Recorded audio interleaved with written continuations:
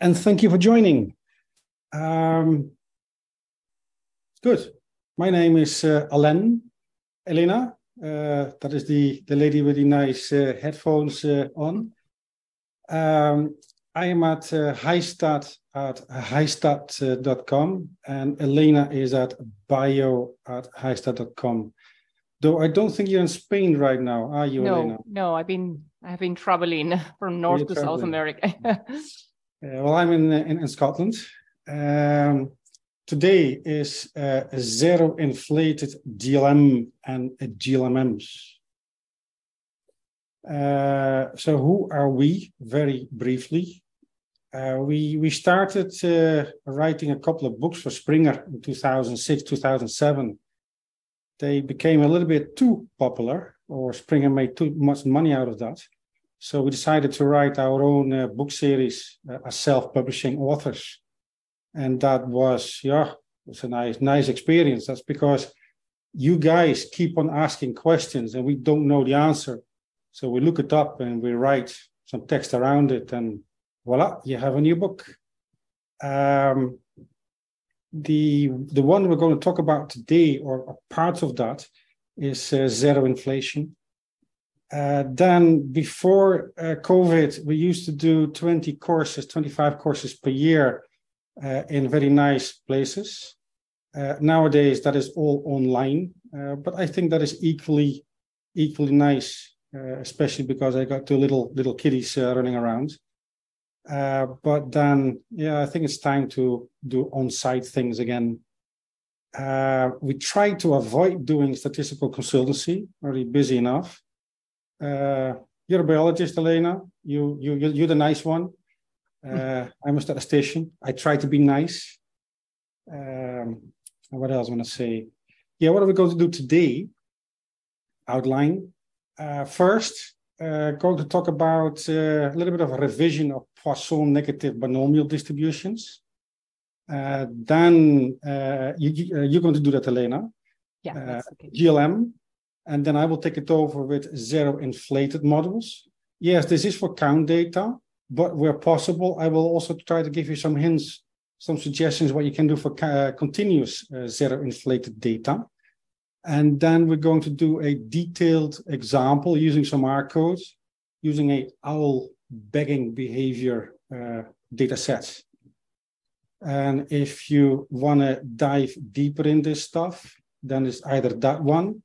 Now, there are always people among you who are quite unfortunate that they have zero inflation, they got spatial correlation, they've got temporal correlation. You can combine it all. That's all possible. But before you know, you're doing very difficult things. Okay, let me close this. You do have the PDF files of this, but you can also watch. So let me then open the second presentation.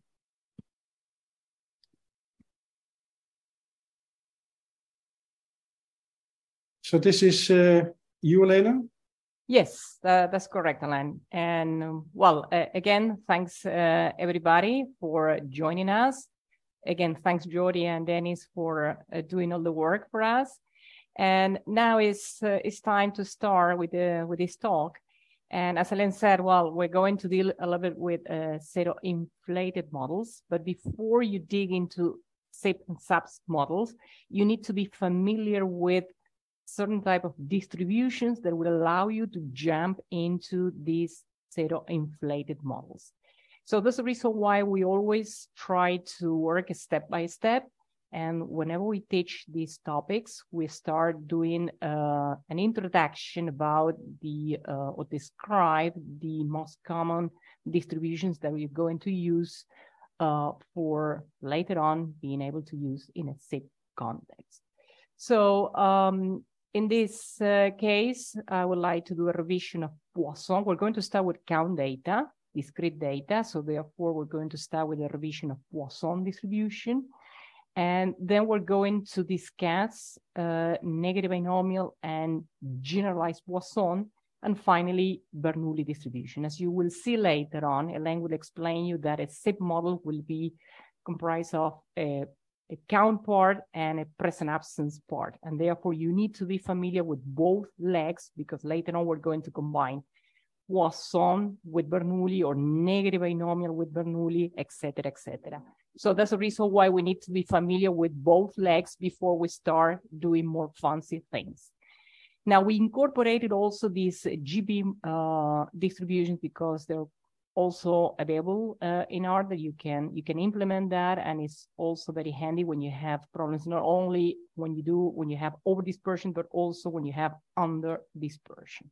Anyway, if you open a book on general GLM knowledge, you will see that everybody will describe these three main steps. So you first need to deal with the distribution. So you collect your data, you have your Y data, number of fish, number of birds, whatever.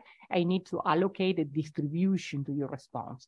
Of course, you're going to collect information such as covariates or explanatory variables, and that will be part of what we call the predictor function. And later on, we need to make a link between the expected value of the distribution and the predictor function. So that's the reason why in this presentation, we're going to deal a little bit with the first step, meaning the distribution, and later on, we're going to work towards the GLM models and later on SIP models. So you're going to see that we're going to have finally an application, the OWL data Alain was talking about, and we're going to use the GLM-TMB package that is quite handy to be able to fit these models. Okay, so nowadays there was a time that we were struggling a little bit in teaching SIP models because we're not having enough. Software was not completely worked out, and thanks to GLM-TMB, that package is really fantastic and is gaining popularity, and therefore it's easier to implement these type of models using frequentist techniques. But of course, you can rely on Bayesian techniques as well. Now, a very important piece of advice: we never start applying zero-inflated models. We always start simple as first we try a simple ordinary GLM Poisson, and our strategy is to build up the models accordingly. We always learn from submodels. So the idea is to start simple, fit a model, apply model validation, learn from the model validation pictures, and then you can find solutions accordingly, okay? So this is how we're going to play, in this case, this game, and how we're going to analyze the final data set. Okay, so, and the other thing is, people think that if you have lots of zeros, you have to jump immediately into zero inflation, but be careful about that, because you may have covariates that can explain the excessive number of zeros, and you can easily implement a GLM Poisson or negative binomial, and then you say, job done, and I don't need to dig into all these new distributions. So let's build up everything step by step. Poisson. So when we start teaching in simple courses, Poisson distribution, well, I would like to introduce an example. So suppose that you want to go to an area. In this case, we go to Canada, we have cliffs, and then we have puffins. And suppose you want to count the number of nests per plot. Okay, so we are going to have counts. And our starting point, of course, is going to be a Poisson density function. Okay, so suppose, and then in the next slide, we have, suppose that based on experience, because you have done this, or these people have done this for a while, suppose that we have that in a 3 by 3 meter plot, we count an average of 5 nests every time we go there. Okay, this is based on past experience. So we don't expect to observe exactly 5 nests, but maybe we're going to count 0, 1, 3, 4, etc., etc. So by using a statistical distribution, we can answer questions as follows. So what is the probability that I'm going to go back to the field, and we're going to observe 0, 1, 5, 10 nests? So given the fact that the mean is 5, again, I can quantify these probabilities, and we're going to use a statistical distribution. So in the next slide, I have an equation, I have a formula there. So I'm pretty sure you came across with this expression that you see in line 3.1. And it says probability of y equal y, given the mean is equal to mu to the power y times e to the power minus mu divided by y factorial. Well, y factorial is, we talk about high school mathematics. There you have how much it is, 5 factorial. By definition, 0 factorial is 1, 1 factorial is 1. And then you have the mean, and then, so because y is the number of puffin nest, mean is, mu is the mean, and with all that information, I can now stick it in a number, and I can calculate the probability of, for instance, going back tomorrow to the field, given the fact that the mean is 5, I can calculate the probability of finding 0 nest, 0.06, 1, 5, 10, etc., etc. What you do with all these numbers is very easy if I can plot those probabilities. So I have a sketch 3 different scenarios. Those are 3 different Poisson distributions for a mean equal 5, what is the example of the puffins. Maybe we have a different scenario where the mean is 10, or even the mean is 15, 100, whatever. What you see, if you go from the left-hand side to the right-hand side, is that as long as you increase the mean, you increase the variation. And this is the characteristic of this distribution. It has only one parameter. The mean is the variance. So we assume that the number of nests, the variable nest, will follow a Poisson distribution, and in which the mean and the variance is given by that expression. So the expected value of the nest is equal the variance equal mu. So only one parameter. And I goes, in this case, is a very small data set. We have only 38 observations. So I goes from 1 to 38. Okay, this is just a quick overview to refresh in memory and what a Poisson distribution, how it looks like. Then a good competitor, and probably the one that in most of the cases the ecologists will go through, is the negative binomial. Again, so as we said before, for the majority of the ecological data sets, you have the situation that the mean variance relationship imposed by the Poisson distribution will not hold. So Poisson is not a very friendly, just to mention like this, it's not a very friendly distribution, something that you're going to use all the time for analyzing ecological data. So there's a reason why in most of the cases when you start trying a GLM Poisson distribution of data, you will encounter problems. And if you encounter problems, you will see at the end of the day that your parameters may be biased and all your conclusions are going to be wrong. So if the variance is larger than the mean, then we can rely on a second option, which is called the negative binomial. Now, as you can see, the formula you have in equation 3.3, we have a new component. It says expected value is the mu, is equal to the mean. The variance is equal to the mean plus mean to the power 2 divided by theta. So it's a new parameter. Now we have the mean and the theta.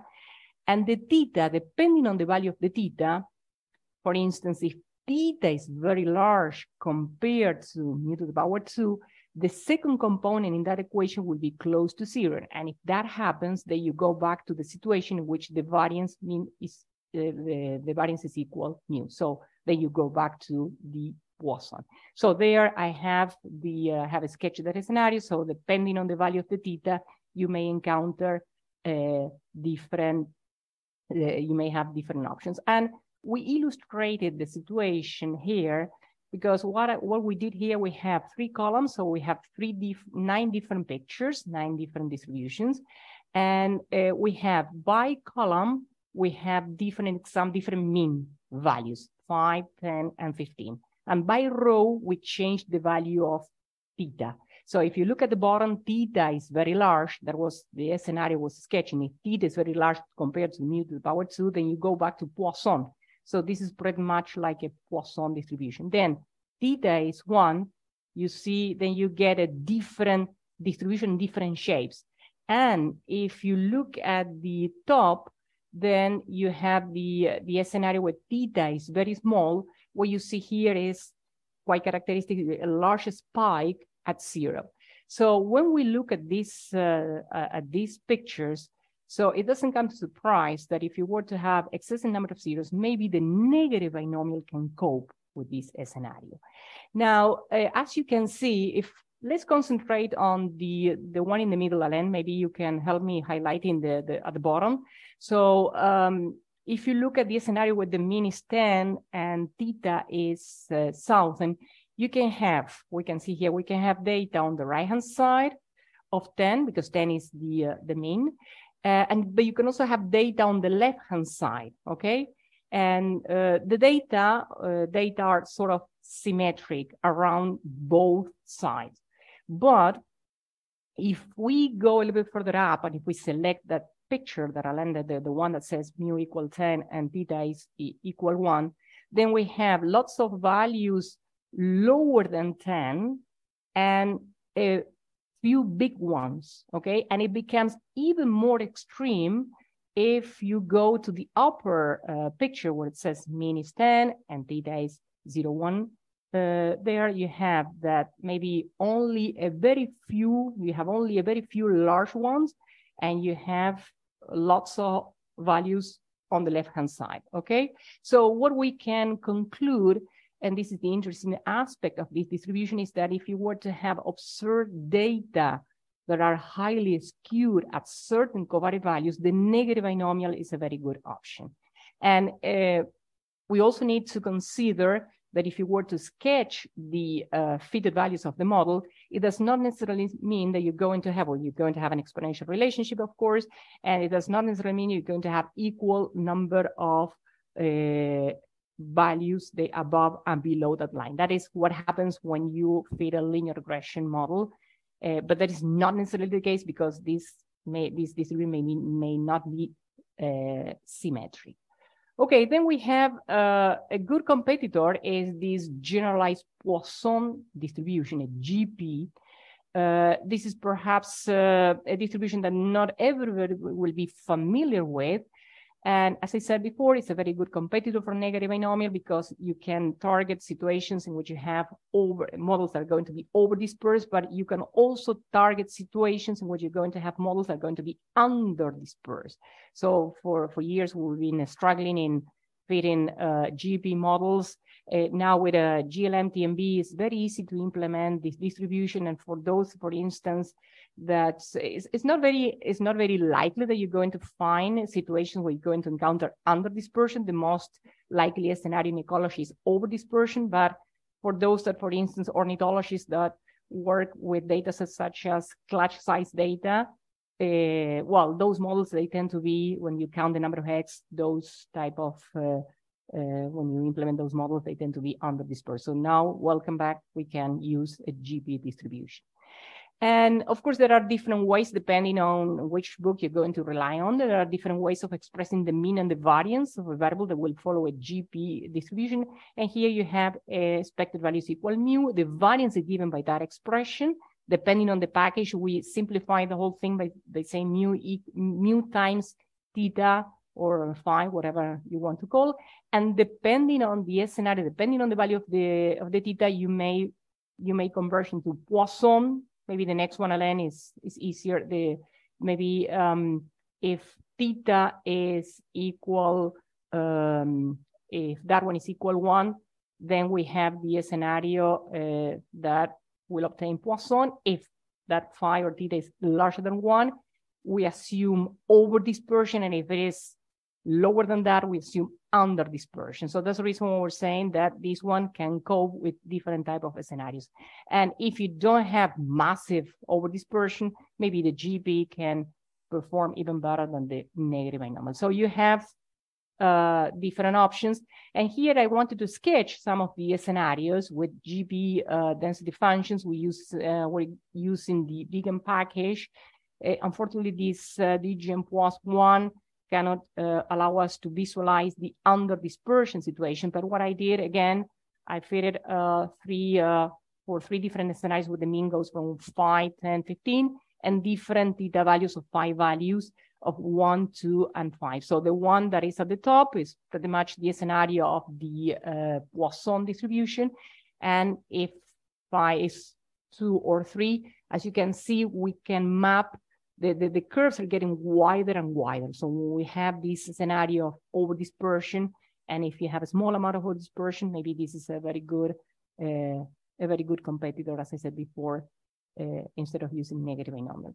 Finally, we have to deal with the second leg. So a SIP will be combined. It will be a combination of Poisson negative binomial GB plus Bernoulli. So that's the reason why we also have to refresh your memory of what you do when you have to analyze present absence. So you may have present absence data only, and you have to rely on Bernoulli distribution. So say that you're not interested in the counts themselves, in the quantitative aspect of the data, you're interested in the qualitative aspect of the data, you convert everything into present absence, yes, no, and then we know for sure that we can use a Bernoulli distribution that can be expressed by that equation that you see there, 3.5. So we say that expected values of nest is pi. Pi takes the same role as mu, the probability of finding nest, and the variance is given by that expression.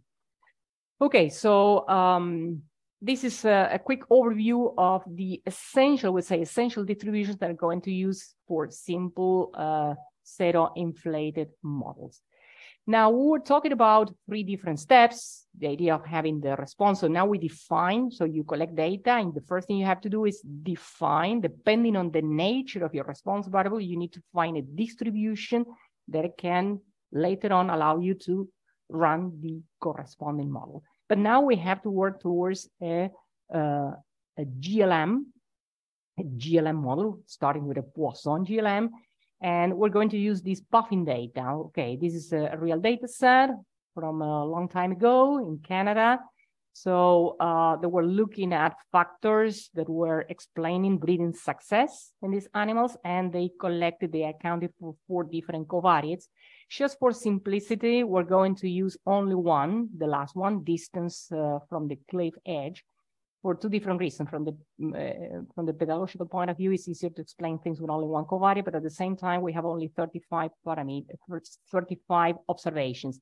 And there is rule of thumb that you need to have at least 20, 25 observations per parameter. So I don't want to overcomplicate things. So predictor function, we have to specify the covariate part of the model. We call this eta, so that symbol there is eta, the Greek letter eta equal intercept plus beta times distance. So this is my, as I said before, my predictor function. I have the y data predictor function, and now we need to specify the relationship between the mean of the distribution, mu, and the predictor function eta. And here is where you have to think what are the options that you have available for you. Default settings are going to be log-link function, but you can also use identity link. And I think in the next slide we have we say identity link will be mu equal eta. Problem is that if you deal with counts, with discrete data, this option is valid in those scenarios where you're not going to expect negative fitted value. So most likely a scenario, default settings, use a log-link function, and that will ensure, thanks to this construction, mu equal e to the power intercept plus beta times covariate, that construction will ensure that your expected values are going to be strictly positive. Okay, so because you don't want to make predictions of having minus 20 number of nests. Okay, so working towards a GLM, and that is the first 3 lines. This is what I will write down in a paper. We always encourage people to write down these equations in a paper, because then as a reader, you know what you're doing. We say that nest I, the y data, is Poisson distributed with parameter mu. Expected value is equal mu, equal the variance. Log mu, which is the same as me saying mu equal e to the power, intercept plus beta times distance, beta times covariance. Now, getting a little bit of working knowledge, we can estimate the parameters of this model using the GLM function, plain GLM, and you use that construction that we saw there. Okay, so what is the first thing you fit your first GLM Poisson? What is the first thing you have to rely on? So you have to verify that the mean variance relationship will hold. So we need to account or calculate the so-called dispersion statistics. So that is going to be a formula, a ratio. If that value is 1, then you're okay. If it is larger than 1, we suspect over dispersion. Lower than 1, we suspect under dispersion. So what are the components of that formula? Well, we need to account to calculate the dispersion statistic. We need to calculate the Pearson residuals, observed data minus fitted data divided by the square root of the variance. Once I have the Pearson residuals, once I have the sample size, once I have the number of parameters, the formula itself will calculate the sum of the square Pearson residuals divided by sample size minus the number of parameters. In this for this particular data set, the value is 1.97. So it is definitely larger than 1. One of the, every time we teach this type of models, people are always asking the same type of questions. How much larger than 1 do we have to, or in which scenario do we have to pay attention if it's not exactly 1? Because you may get scenarios where the value is 1.2, 1.5, 1.6. At which point are you going to make corrections? At which point you're going to think about doing something else?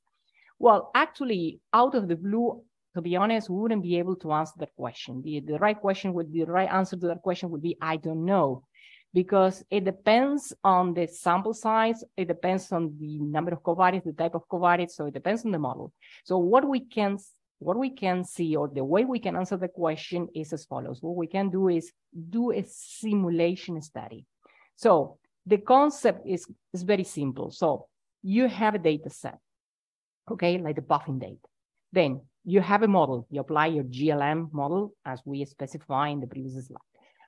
From the model, you can simulate, let's say, 1,000, or maybe for a paper, 10,000 set of new number of nests.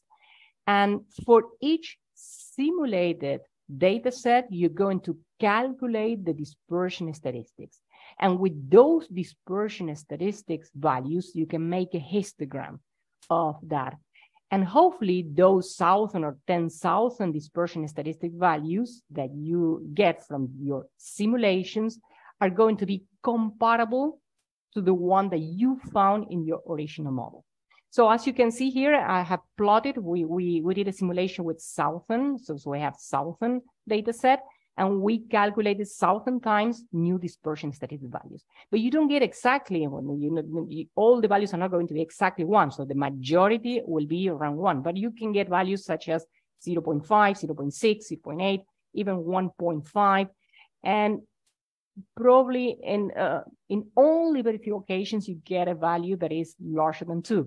But that value is going to be labeled as rather extreme. So the value that we found, that was 1.97, is definitely very, very extreme. So we can conclude that we see overdispersion. But again, this is a data-specific picture. Maybe if you increase the number of observations, or if you came up with a different data set, like having 100, 1,000 observations, then those histograms perhaps are going to be pulled towards 1. So the range you will tolerate probably is going to be smaller. So that's the reason why it depends on the model fit. It depends on the sample size. And as I said before, this is a data-specific question, meaning that if you obtain a dispersion statistic of 1.6, maybe it will comply with the Poisson distribution in your scenario, but may not comply in my scenario, okay? So that's the reason why we encourage people to do this simulation study. Of course, you're not going to probably spend time doing all these simulations if a priori you find a value of a dispersion statistic value that is 20, 50. So there is no point of doing this type of simulations because you know a priori that your model is going to be over-dispersed. Anyway, in this case, we conclude that we have over-dispersion. And the question at this point that you have to answer yourself is, why do we have? So now you have to go deeper in trying to understand why you have over-dispersion, okay? So you're not going to jump immediately into a different distribution without knowing which component is causing or what is causing over-dispersion. So at this point, you have to do a detailed model validation, and we have to check for nonlinear patterns, dependency, spatial dependency, temporal dependency, et cetera, et cetera. And even if the dispersion statistic of a classical GLM Poisson will indicate that there is no over-dispersion, you still need to apply a detailed model validation before you present your final result. And in this slide, we have all the steps. We summarize all the steps that we always do when we teach. We say, well, okay, model validation is something that you have to pay attention, and you have to extract the residuals, plot the residuals versus fitted values, plot the residuals versus each covariate in the model, each covariate not in the model, because maybe it's a GLM Poisson, but You plot the residuals again, a covariate that you didn't include, and you see a beautiful nonlinear patterns, and then you have to go into GAMs, et cetera, et cetera. So you have to put emphasis on covariates in the model and covariates not in the model. Plot residuals versus XY positions, so to deal with later on with the spatial correlation, temporal aspect, and check also for zero inflation problems. So thanks to all these simulations that I have already done, maybe what you can do at this point, well, first I have these pictures, residuals versus fitted values. Within the majority of that gradient, I don't see a cone-shaped pattern indicating massive dispersion. Those points that you see there, those are the zeros. So you don't want to have those bands dominating your pictures, because that may be an indication for zero inflation, so something that we have to deal later on. Then I plot the residuals versus distance, which is the covariate that I was picking up for this analysis, and we see clear indication for nonlinearity. Then Pearson residuals versus grass, that is okay. And then observe versus fitted values, you pretty much, if you have a good fit, you would like to have, perhaps depending on the scenario, points that are going to lie within that line. Zero inflation problems. Okay, I'm using again my my simulation results. And what I can do, I can calculate, what else can I do with those 1,000 simulated data sets? Well, I can calculate the number of zeros in each of the simulated data sets, and I can compare with the number of zeros that I obtain in my original data set. So that big dot in black, it's indicating that in the original data set, we have 13 zeros. And what we have in that frequency plot, we see how often we find 3 zeros in a data set, 1, 5, 7, etc. But for sure, if we simulate it if you simulate data from the model, and if we assume a Poisson distribution, the simulated data can cope with 13 zeros, 20, whatever. So it's an indication that we have zero inflation. So we conclude that we have over dispersion, and we detected 2 main problems. The model cannot cope with excessive number of zeros based on those simulations pictures. And there is also an indication of a nonlinear pattern with the covariate distance to the edge of the cliff. So 2 different problems that we have to address. Okay, so and now what do you do? Well, before you start thinking of moving on, before you start thinking of changing the distribution, it is highly recommended that you sketch the fitted values. We always put emphasis in sketching the fitted values, even if this model, you know, a priori that is not going to work, but I will try to get familiar with the model fit so that I can disentangle the components that later on will allow me to think about how I'm going to improve my final attempt. So what I'm doing here, because it's only one covariate, I'm sketching the fitted value. So number of nests, so the line in the middle, that is the fitted line. I have in gray the 95% confidence intervals around the mean. Those dots are the observed values, okay? And then we have the covariance distance to the cliff. Maybe it's better to look at the second picture, because I can now rely on a 3-dimensional picture. And what I have, again, I have my covariate data distance to the cliff. And in the third axis, I have the density curve. So what I'm doing is at every covariate value, at every distance to the edge value, I'm superimposing a Poisson density curve. And I'm superimposing also the raw data.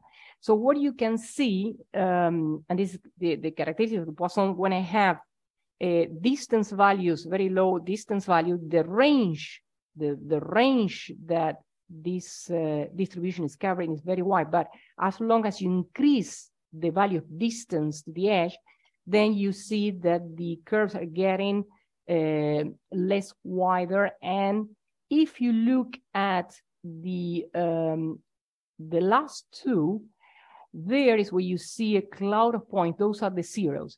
So I'm not worried about the last one. I'm worried about that one, the one that Alain is highlighting. So it seems to me that those zeros, they don't comply with the Poisson distribution. That's the reason why we're talking about zero issues here, so zero inflation issues here. So apparently, at that specific covariate value, those zeros, they don't comply with the Poisson distribution and can be labeled later on as excessive number of zeros. The other thing I can do a third picture, and this will allow me to, again, sketch the fitted values. So I have the line itself, the fitted line.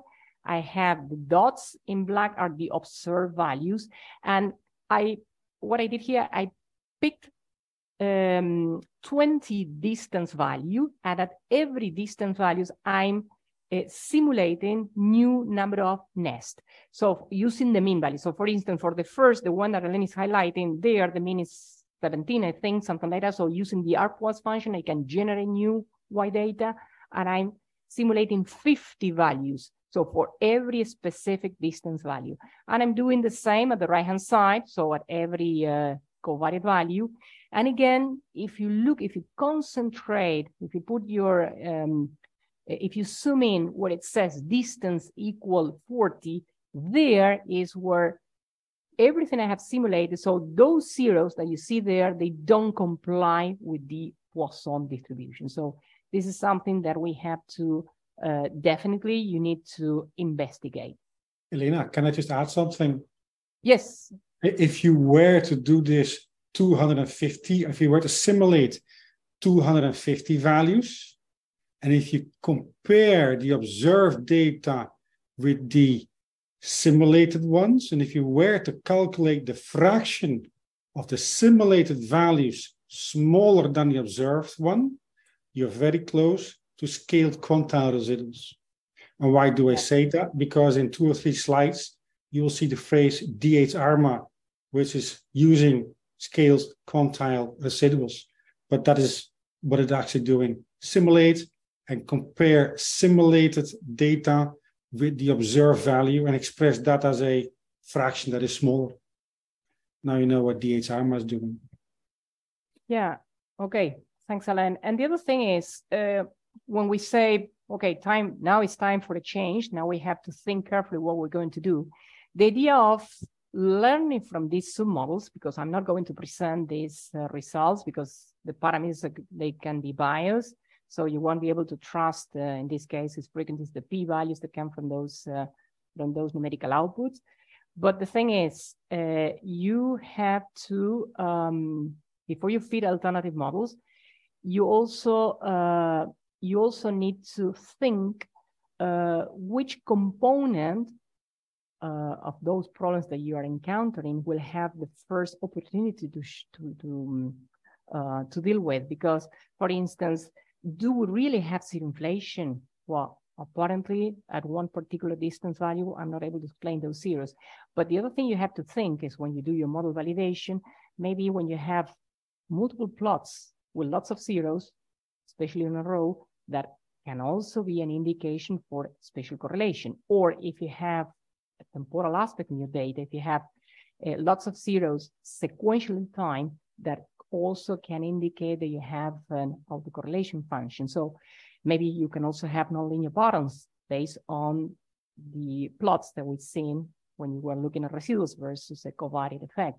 So what I'm saying is that you're not going to start building up a model with all the complexity at the time. The idea is to go step by step, and from every model that you're fitting, you disentangle all these components, and that will allow you to know how we're going to build up the next follow-up analysis. Maybe you have to do zero inflation, but maybe you have to go into the corner of GAMs, nonlinear patterns. Maybe you have to go to the corner of spatial correlation. So the alternative distribution, if I have that, if I can see that the range that Poisson is showing us in those three-dimensional pictures, if that is not enough, maybe the alternative is to deal with a different distribution. Maybe you have to rely on the negative binomial. So you have to do a negative binomial GLM or a GP GLM. In that case, again, I refresh your memory of the formulas. The link function is the same, mu equal e to the power, log link for both scenarios. And the only thing is that thanks to the theta will ensure that we're going to make those, we're going to have those curves wider and wider. So it's a matter of implementing these competing models, do a detailed model validations, and learn from these, again, new submodels, and see later on what the follow-up or what the final analysis is going to be. Perhaps in this case, if I remember well, for this specific puffing data, GP model was doing the job. Finally, if you, because Alain is going to do the SIP, so we not only need the Poisson, GP, and negative Bernoulli, we also need the Bernoulli distribution, the GLM Bernoulli. So you have to be familiar with this final leg as well. So in this model formulation, I convert everything in present absence. So the first line of code is doing everything as 0, 1. That's your new response. So it's a vector with zeros and ones.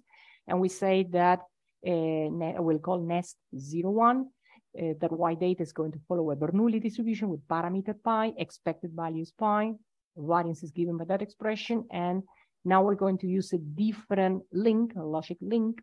So pi is equal e to the power intercept plus beta times covariate divided 1 plus e to the power, etc., etc. That link, new link, will ensure, the logic link will ensure that everything that you're going to get as theta will be bounded between zeros and ones, because the probability is always between 0 and 1. And so this is the model I can implement. As you can see, I changed the scenario here. I'm not using distance to the edge. I'm using the percentage of grass. But anyway, I'm feeding a model with only one covariate. This is a GLM with what is a Bernoulli distribution. From the software point of view, we're typing in family binomial, but this is present absence. And this is the numerical output. So you have the estimated parameters to fit your, to get your eta component, and later on do e to the power divided 1 plus e to the power. This is classical logistic regression models. So you will have a sigmoid, kind of sigmoid curves, zeros and ones. So in this case, the larger the grass cover, the higher the probability of finding nest. So we need both components to build up later on a SIP model. So hopefully this was meant to be a short revision of Poisson, negative binomial, GP, and Bernoulli, and the implementation of the corresponding GLMs before you jump into the SIP themselves. Thank you, Elena. Okay. Thank you. Yeah. I see a heart floating over the screen. Where's that coming from? Okay. SIPs. The world of zero-inflated models. Count data. If we were to do count data and continuous data, it would even be longer than what it's going to be today. But I will try to give you some hints for continuous data. So what can we do with count data with plenty of zeros? And assuming that your covariates are not going to help you to model the zeros. You've got zero-inflated Poisson models, we call them ZIPs, and you have zero-altered Poisson models, ZAPs. And there was a time we would do both, but I think ZIPs are easier to understand and explain. And the other problem with ZAPs, what do you do in a ZAP? You first analyze the data as absence presence using a Bernoulli, and then you dump all the zeros and you model the presence only data. And then in step 3, you combine that. Problem is that if you dump all the zeros and you apply a new model on the data without the zeros, yeah, sometimes you don't have much data left. So the type of models that you then can apply in terms of complexity, modeling dependency, random effects, spatial correlation, etc., is quite often very limited. So that's the reason we're not really a fan of zero-altered Poisson models and their negative binomial cousins. So today is going to be ZIP and the negative binomial version of that, zero-inflated negative binomial. And yes, you can also do the GP version of it. So ZIP, ZTNB, ZIGP. And I always think that the best way to understand a new model is to simulate some data, because then you can keep it simple. There's not too much noise. We all know what we have. So simulate, and then once we've done this presentation, we can take a real data set and then dive into the real problems. And as Elena said, never start with a zero-inflated model. First, try an ordinary GLM, like a Poisson GLM, and then apply it, model validation, and see what is wrong. That is probably the best approach. Don't transform your count data and then apply linear regression. Wharton et al. Give you a nice presentation on that, a nice paper. And on top of that, even if you transform data, you're still going to get a problem that there are a lot of observations with the same value. So it's not going to help you at all. So forget about a square root transformation or a log y plus 1. It doesn't help you. Let's do a conceptual explanation of zero-inflated Poisson models. Now, Elena, you did the Bernoulli one, the Bernoulli GLM. And what did you do? You modeled absence-presence of puffin nests. Yeah, I keep on talking about puffins, but it's not puffins, it's puffin nests. The nest. Anyway, yeah. Doesn't matter. Yeah. Anyway, and I know what you're going to say. I consider 1 as success and 0 as failure. Yeah. So 1 is presence, 1 is success, and 0 is failure. And then you model pi, the probability of success, as a function of covariance. In this case, grass coverage or something like that. Now, in the zip story, we're going to change that. We're going to change the definition of the pi. It's slightly confusing. All what we do, we consider 0 as success. So this is absence. That's going to be success. And that is going to be failure. We'll just flip them around. Just technical thing. And that means that a large pi, large say 0.9, means a high probability of not having any puffin nest in a plot. Now, what did you do, Elena? You modeled you actually had absence-presence, and you modeled that as a function of a covariate. You can either plug in covariates, or in this zip storyline, maybe you want to keep it simple for the moment and don't plug in any covariates because it is already difficult enough. And if you're going to add covariates in your Bernoulli part, you're only going to get more dizzy. Now, I will show you in the owl example how you can actually recognize that you may want to consider plugging in covariates in there. But the easiest thing to start with is covariates in your count part and just a constant in your Bernoulli part. You don't have to, but it makes your life a little bit easier. So then I thought, how can I simulate something? Well, if you simulate, you choose regression parameters. So I chose an intercept of 0.5. And how much is e to the power 0.5 divided by 1 plus e to the power 0.5? That is 0.62. So the probability of absence, 0.62. And why did I choose that? Because I wanted to have more zero. I wanted to have an excessive number of zeros. 0.62 is pi. So if you want to memorize that, or memorize the 0.5, I just choose it. Here I'm actually doing it in R. Pi is 0.62. Then what I want to do, I want to simulate zeros and ones. I just pretend to go to the field and sample 1,000 plots. So 1,000 times I'm going to simulate a 0 or a 1. And I can use R binom for that. And if you say size is 1, it means you flip a coin only once. So a binomial becomes a Bernoulli. I just need to fool R binom because R binom thinks that, that 1 is success. So if you do 1 minus pi, you just make sure that you're going to get more zeros in this case than ones. So you can see that. So with that random seed, nearly 600 times a 0 and 400 times a 1. Okay, I could simulate that. Now, why would I do that? Let's say we also got counts. Actually, that's what you have. You have counts, numbers of nests per plot. The next thing I want to do is simulate count data with lots of zeros. Now, I'm going to use a Poisson distribution for that, but I need to fool this Poisson distribution in some way that I have excessive number of zeros. Now, how can I do that? Well, look, this part, you've seen that. Logit pi is, was it 0.5? And I'm going to use log mu is an intercept plus covariates. Choose what you want. And nest is Poisson distributed. And here's my little trick. I am doing mu times W, where that W thing is the one I just simulated.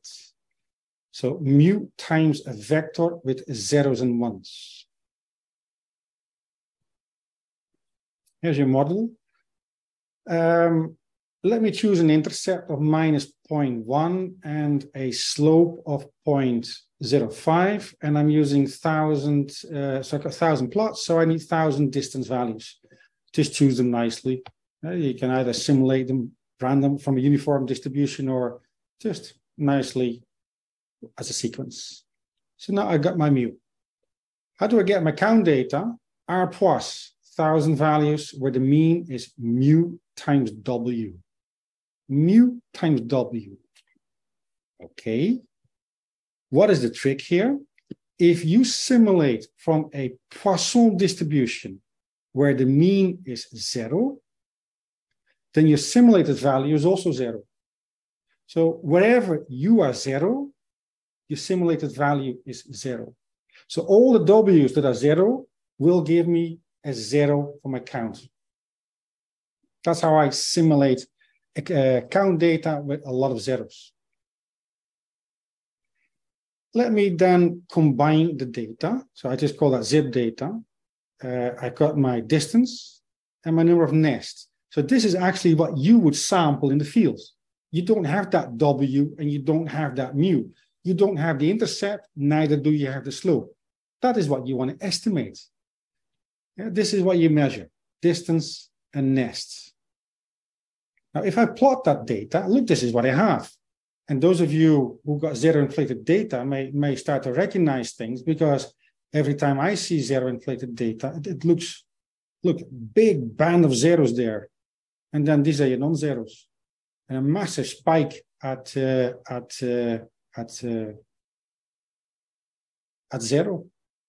Simulated data. Let me just plug in everything together. So I call this fantasy. It's a data frame. I got my plot number. I got my covariate. I got my simulated W, my mu, W times mu, and the nest. So again, distance and nest are real. The rest is just made up to simulate. You don't sample, see. You don't know the W, the mu. You estimate them with a zip model. Okay, let me apply this then. So a zip distribution. In the same way that Elena said nest is Poisson distributed, I can say nest is zip distributed. Now the zip distribution got two parameters, the mu and the pi. And yes, I will show that distribution in a moment. I can again have my vertical bars. Now, if you take a pen and paper and you write out the expression of the mean and the variance, just take for granted that this is what you will get. So if you were to know the mu and the pi, then this is your expected value and this is your variance. Why do you need the variance? Just in case if you want to calculate Pearson residuals. And what do we do with the mu? You are e to the power an intercept plus beta times distance, and pi, let's keep it simple, an intercept only. What would happen if pi is 0 or close to 0? Then you're going to get a Poisson. If you're gone, you're back to the expressions that Elena showed you. Poisson, the mean is the variance. So they are nested. Yeah. Yeah. How can you fit a zero-inflated Poisson model? Well, you can either use PSCL, and the syntax is zero-inf. Nest is an intercept. You don't have to write one. You can just omit it. Plus you covariate, vertical line, and this is your Bernoulli part. An intercept only. You want to use GLMM TMB so that in a moment we can add random FX, because that one can't do random FX. So that is the reason we're doing GLMM TMB. This is your count part. ZI formula is an intercept only. Family is Poisson, negative binomial, GP, etc. Beta, that's all possible. Here's the output. Conditional model, this is your count part. And you got an intercept, an estimated intercept goes there. You got an estimated slope, very similar to what I simulated or what I chose for my simulation. And I've got an intercept for my Bernoulli part. Yeah, that's all very nice because it's simulated. So what do you do next, Elena? What's the first thing that you do after fitting a checking the dispersion? You check your dispersion. So I'm following the same red line that Elena was doing, except my distribution is different, but my working steps are identical. So give me residuals. Yeah, I don't know when I made this presentation, at that time it says, I'm not going to do it for you. I think it is still saying the same thing, GLMM TMB, but there will be a point in time when it will do that for you. Now, I have to do it manually. I need to calculate 1 minus pi times the mu from the count part. So how do you do that? Well, get an X matrix. So this is the point where you really have to actually do all these things yourself. Look what I'm doing here. Got an X matrix. I got my betas. Because it is GLMM TMB, you have to do $ conditional. X times beta e to the power. That is your mu from your count part. How do you get the estimated intercept from the Bernoulli? Just look it up. This is how you find it. $ZI. You got your pi. If you got the pi and you got the mu, look what I do. These are your expected zip values. The variance, Pearson residuals, and then it is take the Pearson residuals, square them, add them all up, divide by n minus p. That is hopefully 1. Yeah, in this case, it is actually very close to 1, but that is because it is simulated data. And you're going to get the same problem if it is for real data, because you're going to get 1.5, 1.6, 2. When is that actually good? When it is not good? Well, I don't know. Why don't you simulate 1,000 data sets? And then for each simulated data set, you calculate the dispersion statistic. Either simulate and hope that that works okay, or you dive into the vegan package and you grab that function that will simulate zero-inflated count data for you. So now you got 1,000 simulated data sets, and for each you calculate whatever you want. What about a dispersion statistic? Voila. In this case, it seemed that the dispersion statistic that we found for our model and data complies with those 1,000 simulated ones. You don't have to take the dispersion statistic. You can calculate anything from your simulated data set and compare that to what you want to do with your simulated data. In fact, look who's there, DH-ARMA. DH-ARMA is calculating a slightly different dispersion statistic. It's not the one that I showed you before. It's a different one. So don't get confused if you are going to use DH-ARMA and that the dispersion statistic has a different value. So DH-ARMA is doing all that simulation for you. And I will show you that in the R code in a moment. And why would you use DHRMA? Well, if you have count data with lots of values that are the same, lots of zeros, lots of ones, lots of twos, lots of threes, fours, fives, then model validation becomes a bit of an art. And in the most extreme case, that would be Bernoulli data. And then you have to use, you better use DHRMA. Other than that, nothing too worrying. Well, I'm bluffing a little bit in here. This is truly zero-inflated data, but it is already difficult to do a model validation here. And look at that. This is observed data versus fitted data, and is not on that one-to-one line. So memorize that or remember that, because in a moment I'm going to focus on this. Now, a zero-inflated model, they are designed to cope with zero inflation. I haven't seen one single zero-inflated model that wasn't able to cope with a zero inflation, which explains why the, what was it, Elena? 62% of zeros? I think so. 62% of zeros model can easily cope with that. Indeed. Okay. Zero-inflated Poisson model visualization. Look who's here. This is your mu from the count parts, mu pos. That straight line there, that's your pi. Remember, pi was constant. And how do I get the mean values of the zip? You do 1 minus pi times that one, and that will give you this. So what I'm showing here is a cloud of non-zero data, yet the fitted values here of the zip are in no man's land. Now that's odd, isn't it? Yeah, well, did we not say that these negative binomial distributions, they're not in the center, they're not necessarily, the mean value is not necessarily in the center of the data. It sits in the middle. Not in the middle, somewhere in the middle. So how does that then work? And going back one, and then people say, yeah, I'm only interested in that one. No, you can't dump the zeros.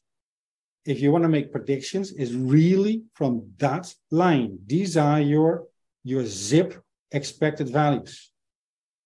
Sorry, Alain, before you move on to interrupt, and it looks as if you have 4 lines. Well, in reality, at the bottom, you have the zeros, okay? Those are the zeros there too. Yeah, the zeros are there. A little bit of jittering.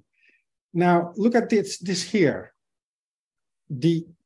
Only the black line, the thick black line there, that is the zip average. Here you can see the Poisson. Do you see that?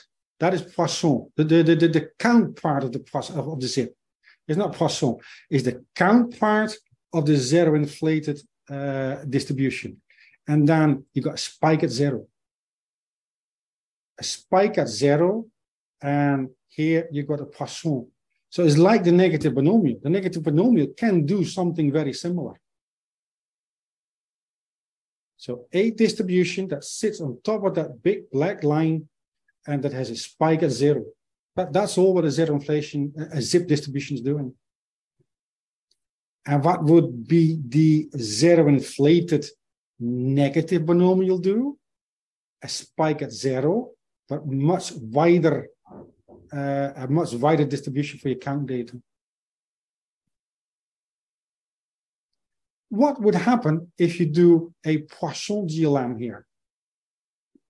Well, I can do that. Look, GLM family is Poisson. What's the first thing that you do after a Poisson GLM? Over dispersion.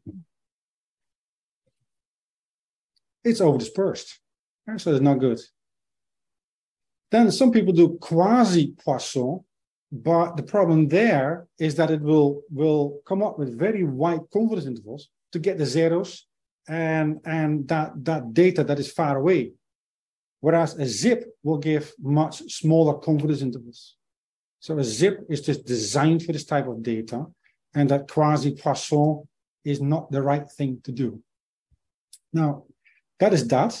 Elena, do you mind if we do the story of the true and the false zeros after the OWL presentation, time-wise? Fair enough. Yeah, fair enough, because we're running out of time. Yeah. Running out of time, but... I can do that later. Yeah. Yeah. Okay. Now, without rushing, I don't want to rush. I want to do a real exercise. And then I'm going to have all these graphs that I showed to you on a real data set. Elena, would you be able to tell a story about the owls? Because you're a biologist, you can do it better than me.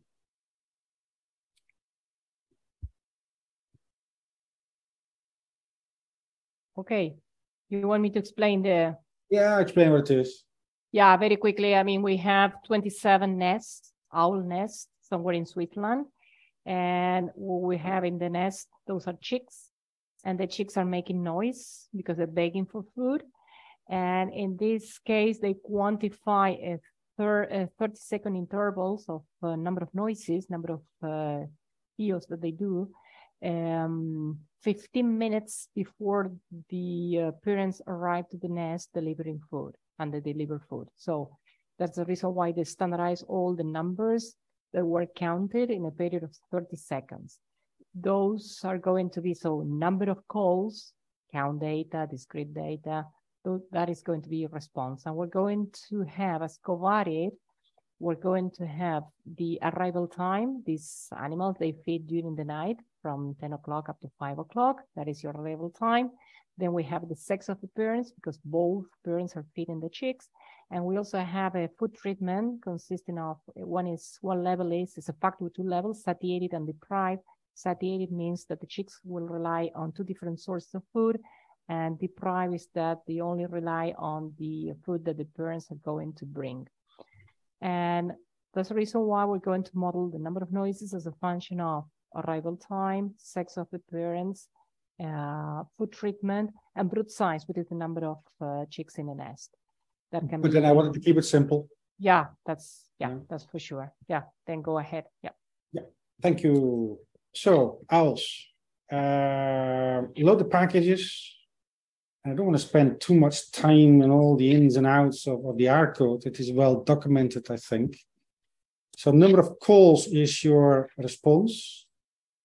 Converts the coordinates from Swiss to data that you can put in ggmap. There's a time element in there as well. Where are we? Switzerland.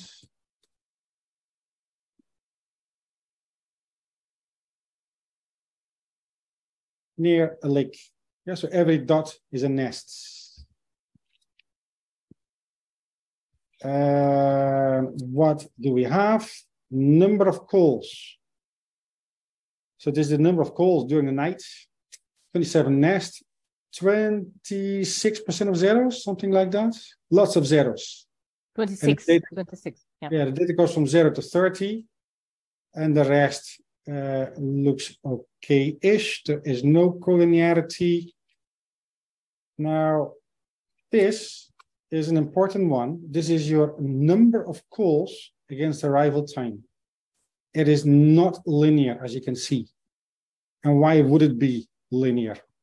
Now, keep in mind, you're doing e to the power relationships, but at the very end of this solution file, I will tell you, repeat everything with a GLMM. The nest effect, 27 nests. It is in fact time series data. What we're going to do, a random effect nest to model the dependency inside a nest. We have 26% of zeros. So how do you start Poisson GLM? It's the same Poisson GLM that Elena talked before, except random effect nest to take into account dependency. You run it. I have only 10 minutes left. You run it. What's the first thing that you do after fitting a Poisson GLMM, Elena? Check for the dispersion statistics. Yeah, check for dispersion. Look, there's a function test dispersion that does that for you. It is okay-ish. That's okay-ish. Was this DHRMA, test dispersion? I think it is. Yeah, that is DHRMA. Yeah. So just. Can you cope with the zeros? No. Oh, look, it can't cope with the zeros. So this is knock, zero inflated. But before we do that, give me those residuals and plot them against every covariate in the model and check them, in this case, versus arrival time. And look, you've got non-linear patterns in here. So you got zero inflation and you got a non-linear arrival time effect.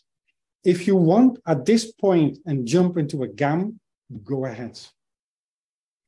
Homework, do a complete model validation. I want to show you that 3D graph. So how do I plot the fitted values?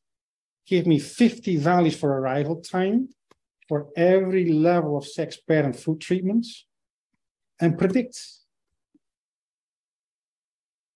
And voila, here are your fitted values. And what is the Poisson distribution doing here? And now it's interesting. So it's a bit of fancy code. So I'm going to pick upon this one, and I am going to superimpose those Poisson density curves on top of it. So for female deprived, ugly code, very ugly code, plot 3D, blah, blah, blah, take for granted.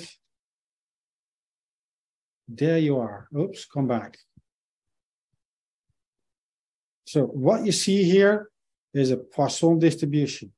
And it tells you, I don't like these zeros. It doesn't like it. They don't comply with that distribution. Or the distribution doesn't comply with the data. That's probably what I should say.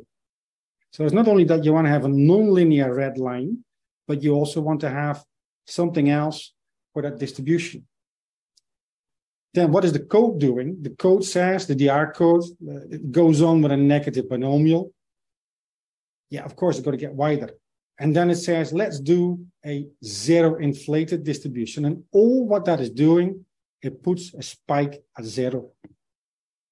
It's exactly that. It's the only thing it does. Yeah, so a spike at zero. And of course, these things get a little bit smaller because the sum of that distribution has to be 1. But that is the effect of your zero inflated distribution. Elena, what else shall I show of this? I mean, it's pretty well explained. Wrong approach, negative binomial. Look, and binom 2 does that. Maybe the model fate of the final. Let me show you the actual zip model. Exactly. This is copy paste. What is the negative binomial distribution doing? Of course, you're going to get the same problem, non-linear patterns. You're going to get wider confidence bands now, but superimpose the negative binomial distribution on there.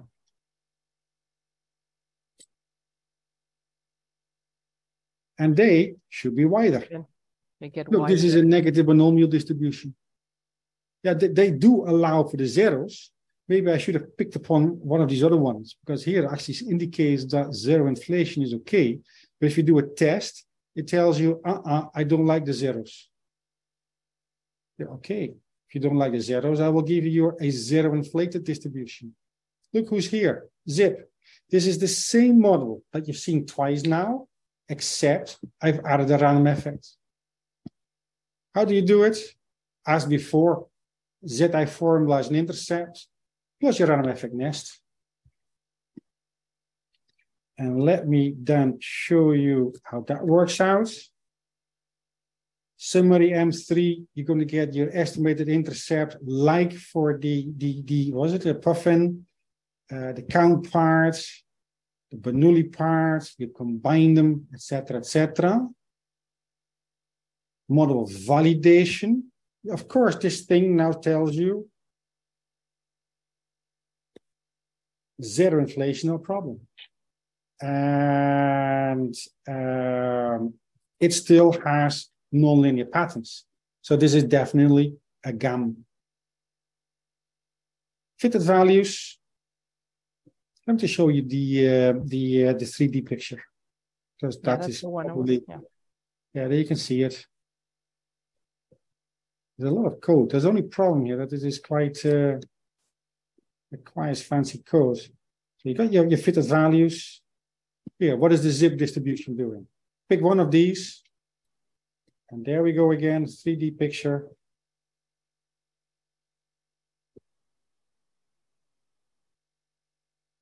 I say go so. Look, looks very similar to your poisson, but it has a spike, a zero.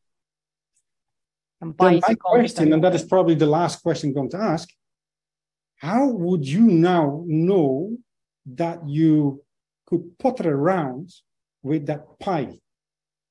Because I'm using pi as a constant in the Bernoulli part.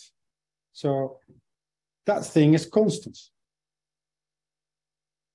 How can you allow that, for example, for deprived female, you have a difference in spike compared to here? Because you can see you got more zeros here than there. So maybe at this point, maybe if you want to increase the complexity of the model, allow for a covariate like sex parent or food treatment in the Bernoulli parts. Because then you allow for a difference between treatments in the height of that line. Phew, Elena, I think that the best thing is to not go any deeper in this. It does a zero inflated negative binomial, but I guess you get the picture. You get extensions, yeah. Yeah, it compares them all, and at the very end, the very, very, very end, look who's here, a GAM. Why is it a GAM? Because you really have a nonlinear arrival time. And why is that? Parents come with food, chicks make noise, they eat, and what do you do after you eat? Stay quiet. You be quiet, you go for a sleep. And then they go. After a while, you wake up, you make noise. You get noisy again. That's what the biology of this is. So the whole story starts over again. Start with a Poisson, GLMM, check for over-dispersion, zero inflation, etc. But as I was making those preliminary comments, we go slowly, step by step, and we learn from every submodel until we get the final one. And why would you do that? Because a smoother may fight with the zeros, with the zero inflation component. And by the way, you also got spatial correlation here. Exactly, because those nests, if they're close to one another, they may interact, parents may be competing for food. So there may be correlation between the nests as well. So that's the reason why it may get as complicated as you want, but you need to deal with all these components step by step. All right, so thank you, Elena and Alain. I think we have time for a couple of questions. It's almost 1:30. So I'm here at Poll Everywhere. I'm looking at the questions that were voted, or upvoted. So the first question is, how do we choose from zero-inflated Poisson or negative binomial when we can see that there's a zero inflation problem? If a Poisson is over-dispersed, and if it can't cope with the zeros, then it's either negative binomial or zero-inflated or a zip. How do you choose between them? The negative binomial would, most of the time, allow for more variation in your count data. In the counts. So if there's not only zero inflation, but also large variation in data, then most of the time it's going to be negative binomial. It doesn't happen very often that we end up with a zero-inflated negative binomial, because that is a massive cannon to shoot a mosquito, a fly. Yeah, so sometimes you have to gamble a little bit. Is it a zip? Is it a negative binomial? If possible, keep it simple with a zip, because negative binomial although there are a few papers that actually argue that a negative binomial tends to be better. Great. The other question is generalized Poisson distribution similar or different from the quasi-Poisson in RGLM? I don't know RGLM, so I can't answer the question, but I do know that a generalized Poisson is a real distribution. It's a real model, whereas quasi-Poisson, there's no distribution. It's just that you blow up the standard errors. It's a quick and dirty solution to blow up the standard error. And then the other thing is in that when you do GLM, yes, you can do quasi-Poisson, but what do you do if you've got spatial correlation and you want to move towards INLA where you don't have that option? So then you have to go for a GP or a Poisson or for negative binomial. So in all those years that we've done stats, we've never done quasi. And besides, Alain, it can be complicated if you have too many covariates and if you want to enter in the world of doing model selection as well. So that's the reason why we try to stay away from quasi-Poisson distribution. But maybe other people got different opinions. And then there's a question here, what can we do with zero-inflated proportion data? Proportion, that is also an interesting one. If your proportion is 0.5, 0.6, 0.7, 0.1, you are in the world of a beta distribution. And a beta distribution, you can also extend that to zero-inflated beta, or one inflated beta, or 0n1 inflated beta. That is all possible. So that would be the beta route. If your data is 10 fish die out of a batch of 20, then it's binomial. Binomial, yeah. So in that case, I would suggest that you go the binomial route. So there's a very fine line. Actually, it's not fine line. It's a quite clear line that says this is beta, that's binomial. Yeah. But both of them have extensions towards zero-inflated examples. Mm-hmm. And there are plenty of papers out there that will give you the mean and the variance of a zero-inflated beta. And we actually went through all this, did this zero-inflated beta stuff in 2014, 2015. We did that with JAX. That was a nightmare to do. Oh, yeah. Whereas nowadays, you can do that in GLMM TMB. Very, very nice, very fast. Yeah. Yeah. And I think related to that, one of the questions that has been upvoted here is, and I think you mentioned briefly about that, of using the alternatives for continuous variables, which also have zero inflation. So you were mentioning the beta regressions with 0 or 1 inflated data, but then what to do with other types of continuous variables that have zero inflation. And the question even asks if the Tweedy distribution is a good choice. Yep. You want to answer that, Elena? Yeah, the Tweedy distribution is a very good option. The alternative is that you do you use, in the same way that we use Poisson versus Bernoulli, we can use Bernoulli, and for the continuous part, we can use a gamma distribution. That is pretty much what is driving the present absence, and once the animals or once the system is there, what is driving the abundance, and then you use the gamma, but gamma has the limitation that is for non-zero data. So it's continuous data, positive, excluding the zero, okay? So in a combination with a Bernoulli, then you can do a zero-inflated model for continuous data. That is one option. The limitation is that if, depending on the sample size and depending on the number of zeros, when you split up the data into present absence and the presence only, maybe the presence only, we have only a few observations, and then you're not allowed to include too many covariates. And there's where probably Tweedy is better. So it depends on this scenario, but both options can be available for analyzing zero-inflated continuous data. Elena, in our zero inflation course, did we not say your options are tweedy, as you say, and your gamma plus Bernoulli, but the tweedy will the shape of the tweedy distribution is very similar, although it's continuous, but it's very similar to that zip with a spike at zero. So the tweedy can look very similar. But the tweedy would not allow you to write a story around your zeros. So if you got plenty of zeros, what is the tweedy doing with that? Yeah, a spike at zero.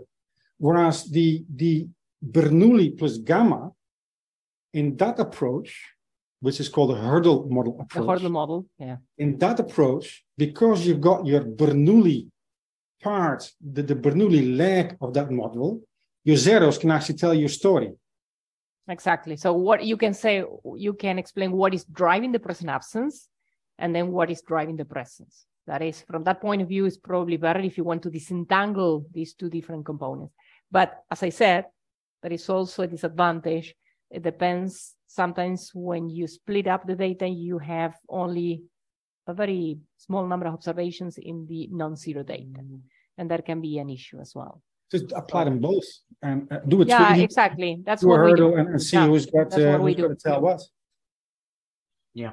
So last question that I think we have time for is if you can use the function check over dispersion in the performance package to check if the Poisson or negative binomial GLMs are over dispersed or not, rather than calculating the Pearson residuals dispersion statistics kind of by hand or through R? I prefer to do it by hand, because then I know what a package is doing. My first encounter with DHRMA, I got utterly confused because it is actually calculating a different test statistic.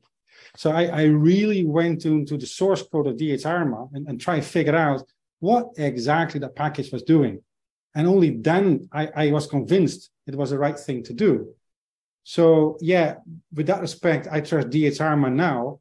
But if you ask me about different packages, I don't know. I can't tell you. I haven't used, well, I did use performance, but I would say double check and look in the source code. Double check. Yeah, probably double check. Yeah. So the first time when we started working with this type of models, we try to, in general, same when we do simulation studies, we try to get a little bit more of control in the code we produce. So check both. Yeah, I would say. So to be honest, I don't know. I don't know. All right. So I think for today, that's going to be it. There are many additional questions in poll everywhere, but unfortunately, we won't have time to go over these additional questions. Again, I would like to really thank Dr. Ieno and Dr. Zuur very much for providing this this introduction to zero-inflated models. In particular, I really appreciate that the code is very well documented and it's going to be a very valuable resource to the community.